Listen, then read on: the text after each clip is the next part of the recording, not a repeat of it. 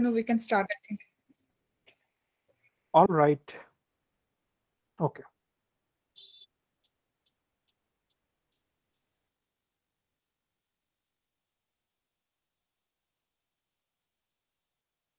So today's topic is basically how to offload wrong learning tasks into Celery workers. In FastAPI, we already have background tasks that runs the task in the same process that the server is running. But we use Celery because we want to offload the task to some, let's say, some other server, or it can spawn multiple processes and it can handle those tasks properly and report back to Redis. All right. So this is a normal diagram of how it works. So this Celery client that we are using inside the FastAPI to send the tasks to task QE. So that QE spawns the Celery worker, picks up those tasks from the RabbitMQ, and it does those tasks. It processes this, and it reports those result into the cache backend, that is the Redis or RabbitMQ server. Okay. So this is the general thing how it works. So for our demonstration, I do not have Docker in my machine. So for Redis, I'm using this Redis Online Cloud. So we get a free password and a free instance of Redis with one connection. Yeah. So I'm using this one to get the things initiated, right? Okay. So what the tasks project structure is. So this is the previous, I gave a session previously. This is the Instagram clone that we discussed. And there is authentication here with JWT and whatnot. So everything is implemented. So now I created a new route. So if I go to the main file, you see that I'm importing the routes from different routers. So comment router, task routers, authentication routers, post routers, I'm importing them. And just like that, I included that task router here. So fine. So inside the task route, what is there? So slash tasks would be the path for it. And I'm just creating for now a division task.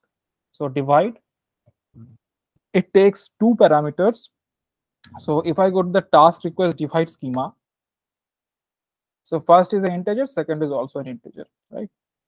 So it takes it, and this endpoint need to be authenticated. So the get current user from token, this is something we implemented in the previous session that I took, that get from the JWT token properly give me the user object. So OAuth to scheme is implemented in this get current user token. So by proxy, whenever I implement this current user from token method in any as a dependency is any method that is a route, uh, that route is automatically authenticated route. Okay. So if I go in this task QE folder, I can see there is a QE.py file. So here I imported Celery.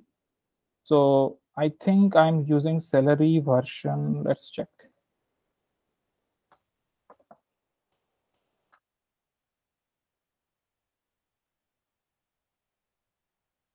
So I'm using Celery version 5.2. So if you guys try this on your own, maybe try with 5.2 because that is I worked with. So here you can see the Redis backend connection string. So how this works? So the username is default, that is coming from this Redis cloud. So if I go and the security, the username is default and the password is this. So I'm using that username and password string. So username colon the password, after that @ and then the total Redis domain with the proper port, and after that /0. So we have to use this. So we have to use this in this broker and backend URL also. So the Celery can connect to it basically. All right. So here I have the Insta backend. So I have the FastAPI setup. So what is happening? So it is creating a Celery object, and I'm defining a Celery task that is basically a divide task, and it is returning a JSON that is with the result.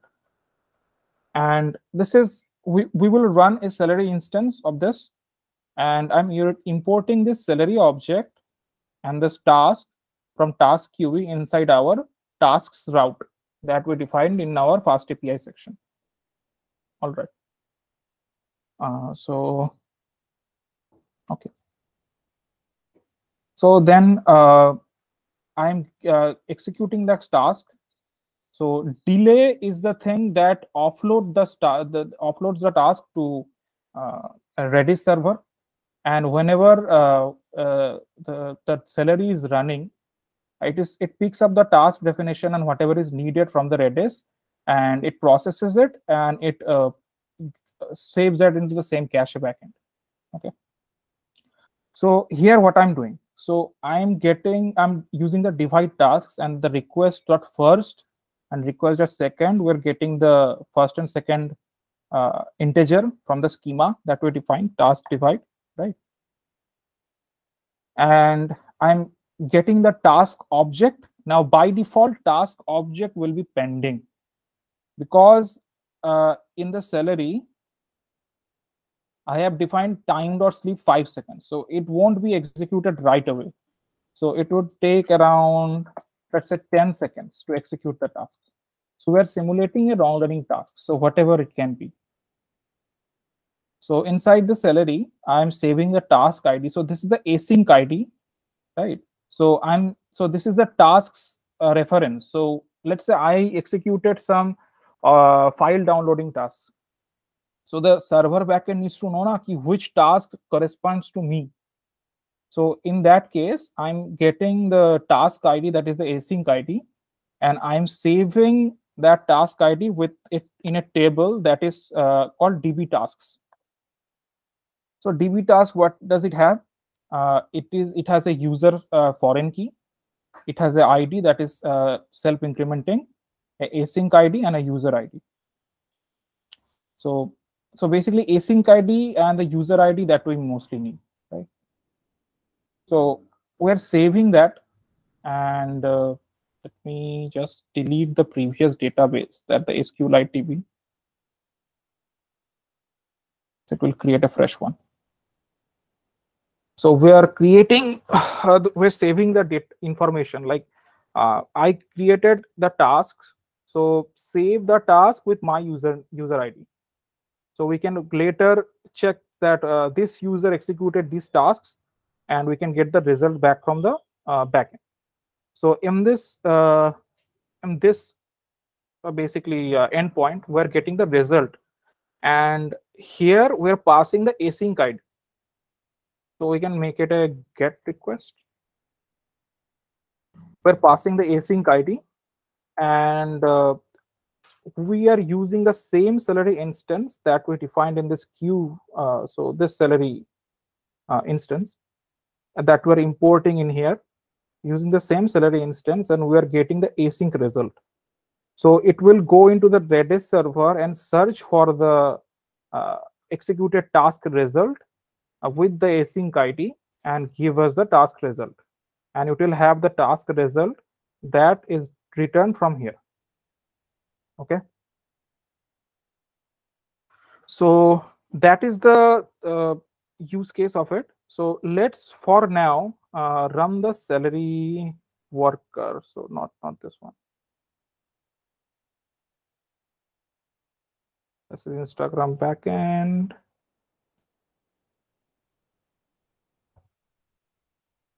So this is the command. So what I'm doing, so I'm inside the Insta backend. So in this folder level, I'm here, and here I am saying that Celery and inside the task QE folder, with the QE file, execute the Celery variable, use the Celery variable, that is Celery instance. So inside this task QE folder, the QE file and the Celery variable, use that as a worker and run on log level info.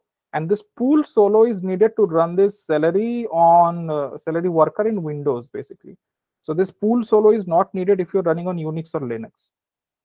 This is a bug in Windows, that this pool solo we have to use. So if I run this, it will connect to the Redis backend. So it connected to the Redis backend with the default username and the password. So now Celery is running. So it is checking if other Celery workers are up. So it will automatically pick up neighbors. So for now, let's try one thing. Let's manually try to add tasks. Okay. So I will just, in the Insta backend folder, I will just type Python, and I will say from task QE dot QE import divide. So we are getting the divide task, right? So Celery is independent of any API. So we do not need FastAPI per se to use Celery. So I'm here. So I will just say task divide dot delay, and I will pass two integer values. Let's say 3 and 4. So I will just press enter. So it is offloaded into Redis server. So if I check task.status, it is still pending because it will wait for 10 seconds before executing the task. Now it is executed successfully. So the task is executed. And now if I check task.result, we can see 4 divided by 3. So 3 divided by 4 is 0.75. So we're getting the result. So it supports JSON data returning. Okay.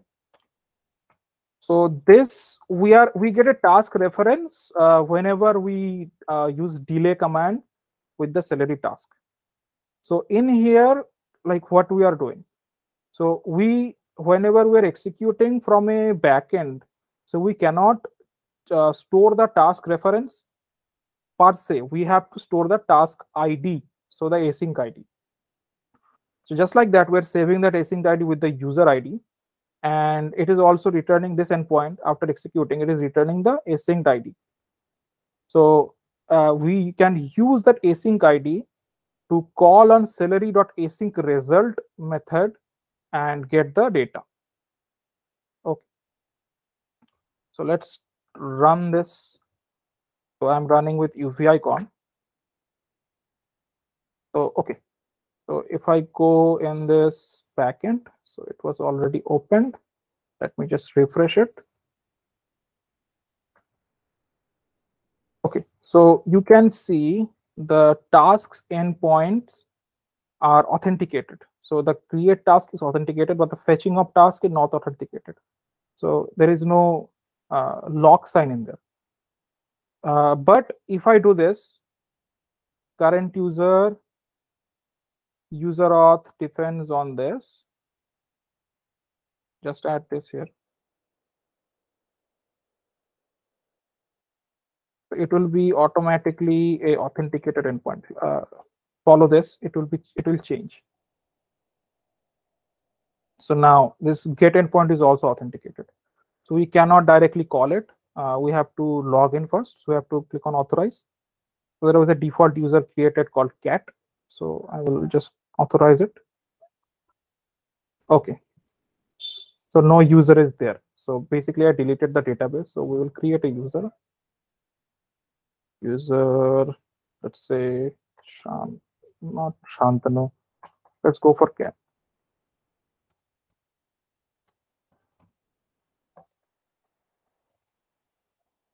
Something small that you can type over and over again. So user is created. Yeah. So now if I go here and click on authorize and click on cat, and here password for cat, and click on authorize. So now we are authorized. Right? Cool. So now I want to create a new division task. So I will go here, and the schema already tells us there it needs first and second numbers. So let's say 200 divided by 137. I will execute this task. So it offloaded it into Redis and it gave us the task ID. So if I go into the task result API and paste and execute it, so it gave us the result because 10 seconds has passed. So success, the result is 1.45 something. So this is how Celery works basically. Nothing super duper special here. So it saves those data into Redis backend. So that the Redis backend that I'm using from here, and it fetches those data with the async result with the proper async ID. So we have to save the async ID corresponding to the user or whatever task that is being created, right? Right. So we can define some other endpoints also. So let's define another Celery task. So Celery dot task. So let's import requests.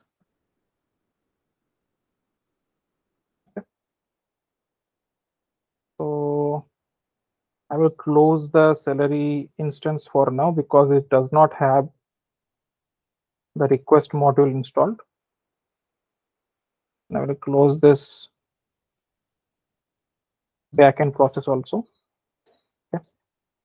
So by default, as I said, we are running in the Celery instance in the same server, but this is not a good practice to run it on the same server.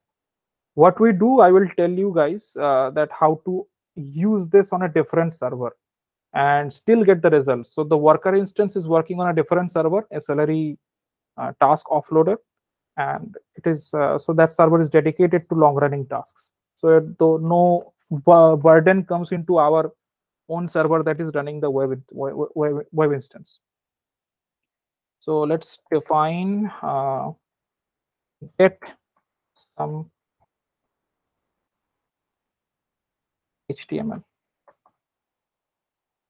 So now what we will do, we will get an URL here. We require a URL, and we get a response from calling requests.get and to some website. So that's a Wikipedia. Where can I need to get? So Wikipedia. Okay, let's say avatar. We have water. So this let's say URL we need to get. So it is passing the URL here, and it is storing the response and return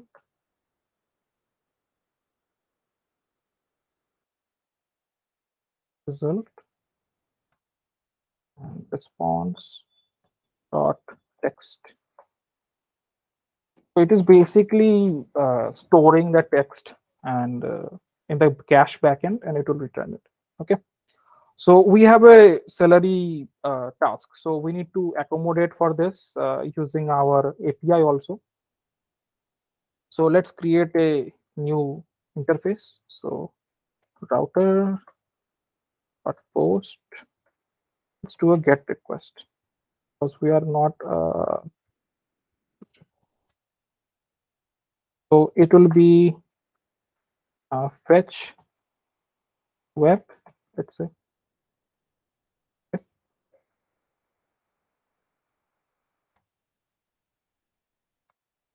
And we are defining a function API fetch some data,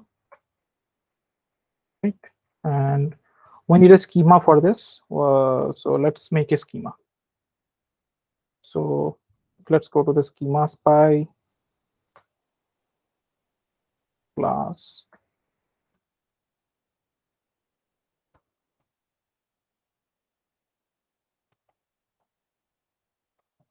URL request schema.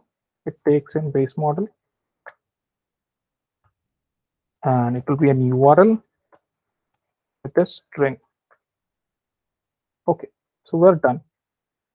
So we will import that schema. So from schema, import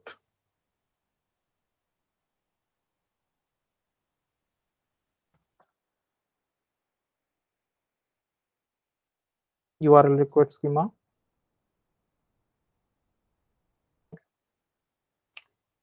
Now we will use that schema here. So first URL request schema. We will authenticate this endpoint also.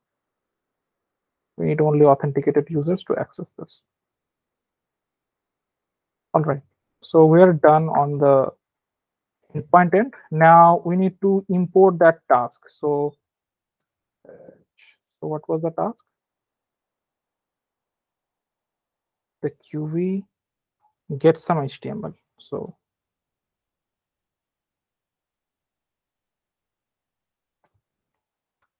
get some HTML. Now what we will do, we will say task is equal to get some HTML and request dot URL. We're passing that. But get some HTML dot delay we have to add, otherwise it will directly call the function. And we get a async ID, that is task dot ID, and we create a task and return the, so we create a task for the user in the database and we return the async ID. So our interface is done to fetch the data from web. So let's try it. So let's run Celery. So I think all files are saved. No, task queue is not saved. Shantanu, one thing you Yeah. So DB in that.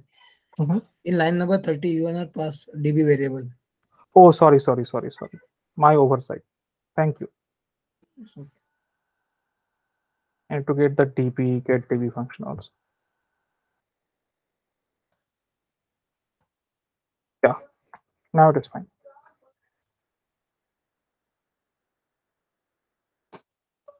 Okay, so let's everything is saved, I think. Now let's go and run the Celery worker.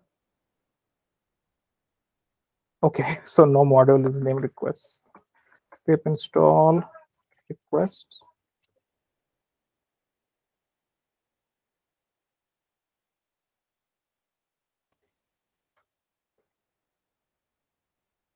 So it connected to the Redis and it is running.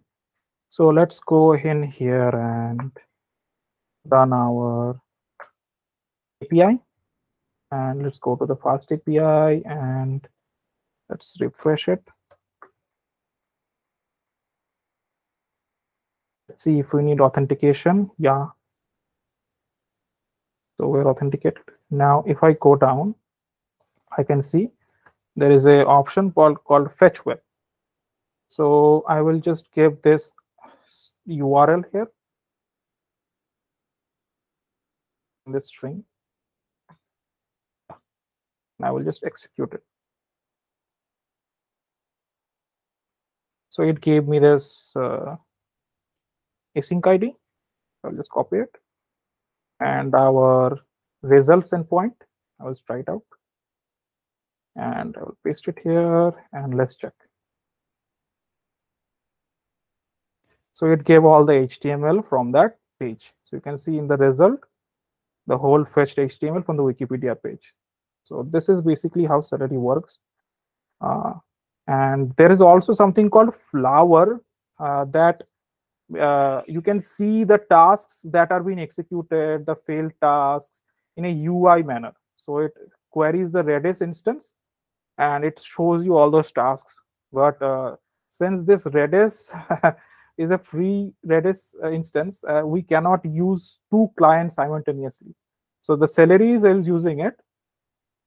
So we cannot use the Flower instance also. So basically for Flower now, we have to use something like this. So we have to open another command window. So and we have to run this. So let me show you what happens. Let me open another command window.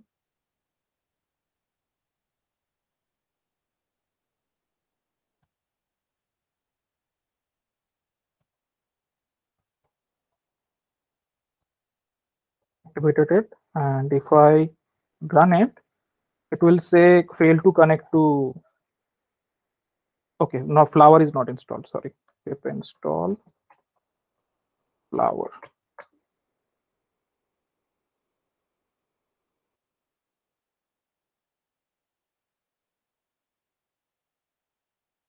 Yeah, now if I run this, it will say yeah failed because it cannot max number of clients reached from it is sending that from the Redis instance. So nothing can be done for now. But if the Flower was properly executed, it would look something like this. So I have the documentation window opened of Flower. So it in the worker it would show the Celery worker. So we have only one worker of Celery. So it would have shown Celery1.local or something. Okay. And in the task section, it will show all those started, inactive, or success or failed tasks. And we can get the UUID from here, tasks UUID. So this is basically for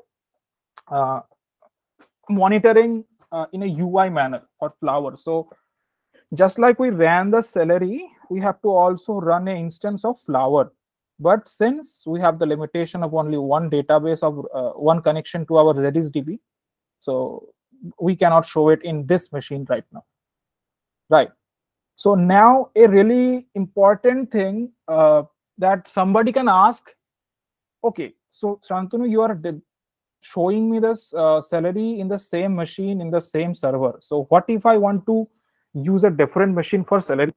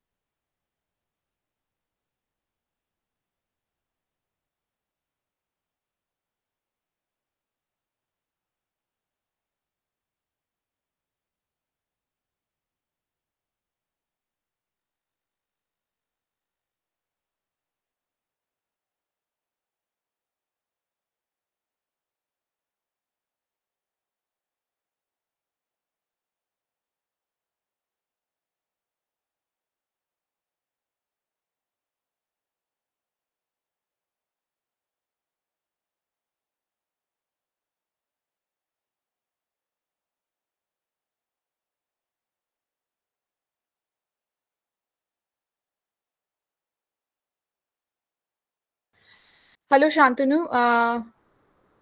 We are not able to hear you. Okay. Okay, now it is okay? Yeah. Okay, sorry. So last 1 minute, we were not able to hear you. Okay. I will repeat it. No Yeah, problem. please repeat. Yeah. So basically, when Celery, let's say we want to implement Celery in a different server.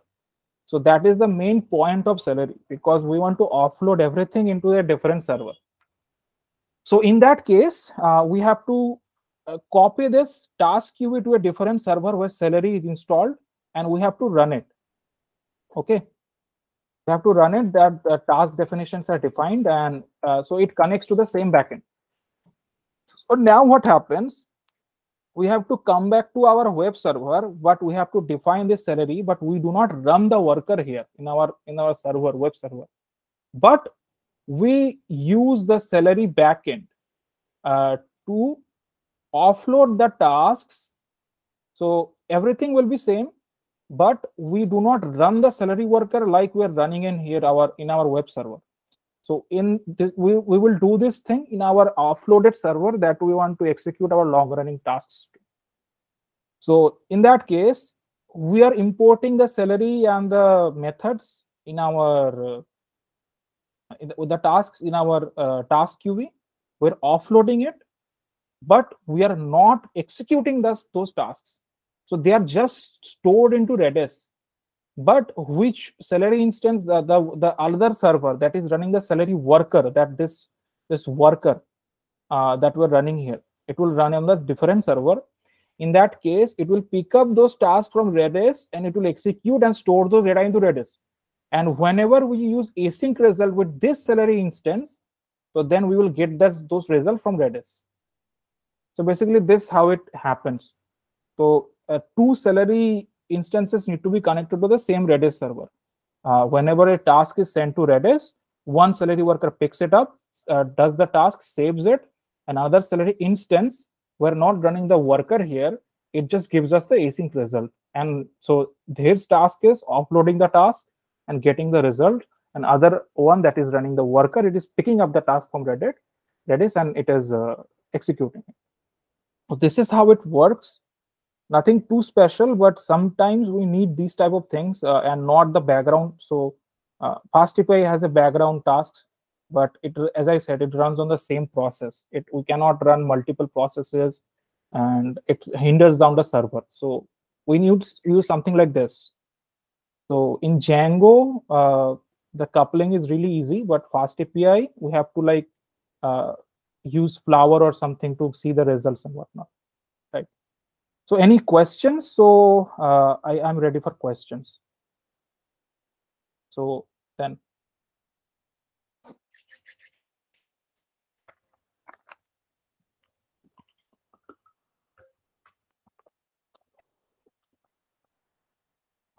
All right, I see no questions there.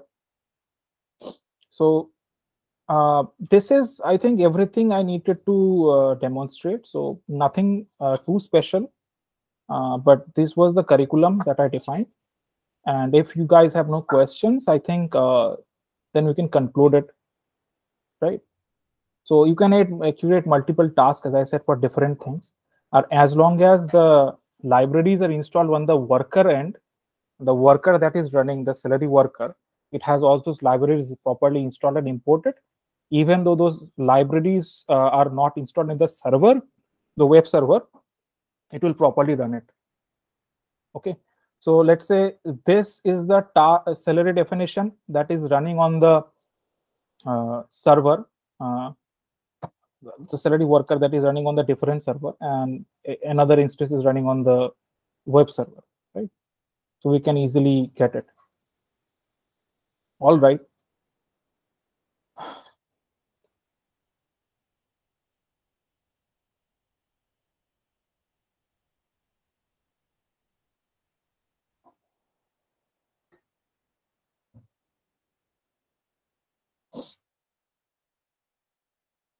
I think I'm done. Learning and development has joined or has dropped off.